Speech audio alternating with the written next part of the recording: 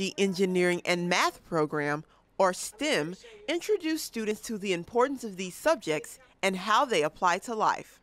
STEM Night has really helped us think more about the ways that science, technology, engineering, and mathematics impacts us in our lives. For instance, as we walk to school in the morning, we look at things and we try to make a link to what those things have to do with science, technology, engineering, and mathematics.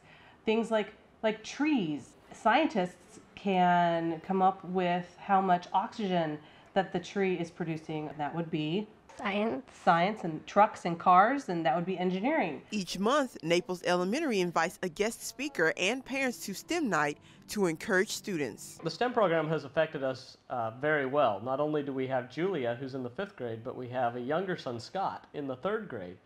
They have both been able to participate in the program. It's been a great opportunity for them to have an exposure to careers in science, technology, engineering, and math. For Julia Nielsen, the 5th grader, the STEM program has opened the door to new opportunities. There's no boundaries to not be in any field that you want to.